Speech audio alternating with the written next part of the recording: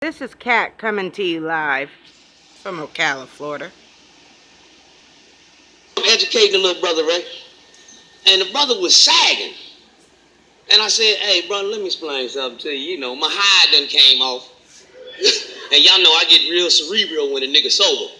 I'm like, look, bro, I want to let you know where that sagging shit started. It started in the penitentiary area. The bags in there would sag to advertise their ass.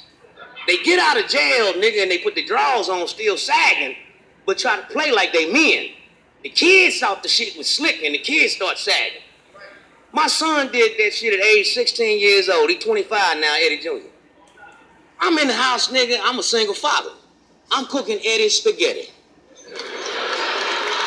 Because that's all the fuck I know how to cook other than a hot dog. But I can fuck some spaghetti up, nigga. I'll make an Italian move out of Italy up in this motherfucker. So, you know, I'm making my spaghetti. Junior walk in the door and he's sagging. Nigga, I put the shit on simmer.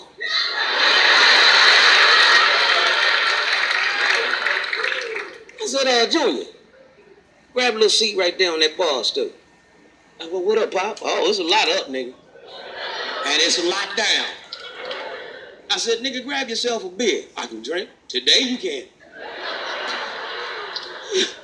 That nigga sat down, I explained the story to him. I said, nigga, sagging started in the penitentiary area. Fags was advertising the crack of their ass. You sagging? Sagging is faggen.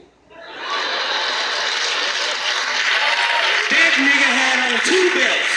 You hear that, boys?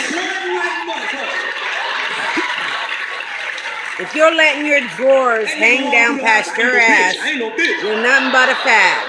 Just sagging. Let's put this plane back on. Stick ain't be ready in a minute.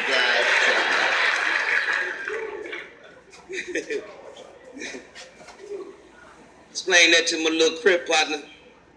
So remember, if you're sagging, you're fagging. This is Kat, signing Google off. it if you don't believe it.